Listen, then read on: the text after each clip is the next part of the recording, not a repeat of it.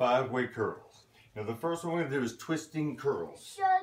Then hammer curls, then inside curls. Twisting curls, 90 degrees with the elbows. You should be done with your twist at the bottom of your chest. Hammer curls, holding like a hammer. Again, making sure you go all the way down, stopping about the middle of your chest.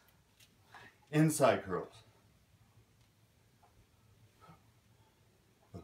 also known as Popeyes. You can also come like this. No. Outside curls, arms up, 45 degrees, all the way down to about your armpits.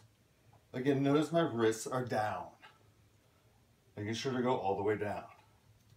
The final one, concentration curls. Let your arm just hang and curl to your shoulder. Fight it on the way down. That's it. Thanks.